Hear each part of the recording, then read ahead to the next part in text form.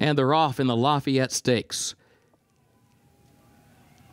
There goes Surfer Dude for the lead. Old Homestead right there to the inside. Surfer Dude, Old Homestead come to the front together in the opening strides. My Prankster is away third. Barossa, 1 lane off the rail, is in fourth. Now 2 lanes off the rail.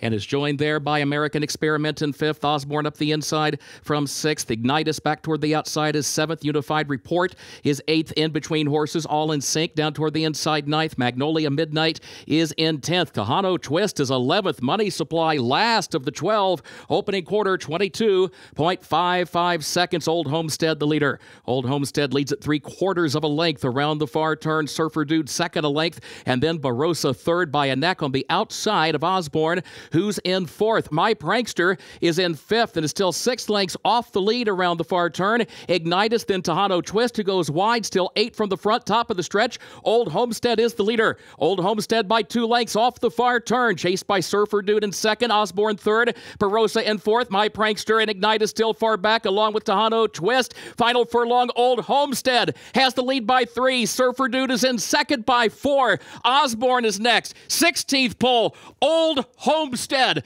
Tommy Pompel aboard. Old Homestead to capture the Lafayette Stakes.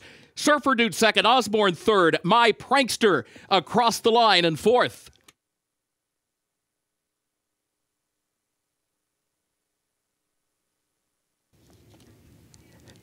Official winner of Keeneland's 7th race, 74th running of the Lafayette Stakes. Number 3, Old Homestead, owned by Marablu Farm, LLC of Doug Henderson, owned also by Pegasus Stud, LLC of Melinda Smith, trained by Brett Brinkman, the jockey Tommy Pompel. Old Homestead, a 3-year-old son of Overanalyze out of Pearl de Verre by Song and a Prayer, bred in Florida by Marablu Farm and Pegasus Stud.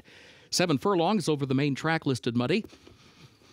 1 minute, 22.98 seconds.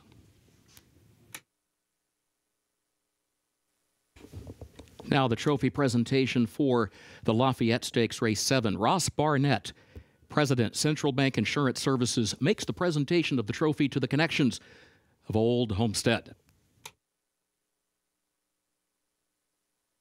Old Homestead taking the 74th running of the Lafayette Stakes. Tommy Pompel, the passenger, Brett Brinkman, the winning conditioner. And Tommy, how easy was he cruising out on the front end going 7 furlongs today?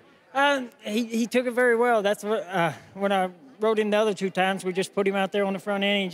He seems like he does it so easy, and then when you kind of ask him a little bit, he was gone. Where would this rank amongst your career victories? On top. Nothing better? Nope, not really. How did it feel coming back into the winner's circle here at Keeneland on a stakes horse? Oh, it felt great. Tommy, well done. All right, thank you. Brett, you told us before the race that you wouldn't be here if you didn't think he was going to get the 7 furlongs. How did you have so much confidence coming in from Delta that he could handle 7/8 here at Keeneland? Well, we, watched him all winter and stuff, and then I worked him 3/4 at Evangeline before we shipped up, and he gave me every indication he could get the distance. What does a native of Lafayette do to celebrate winning the Lafayette Stakes? I don't know. I'm probably have one drink and a good meal. There's plenty here. Well done, Brett. Thank you. Old Homestead, too fast for him in the Lafayette.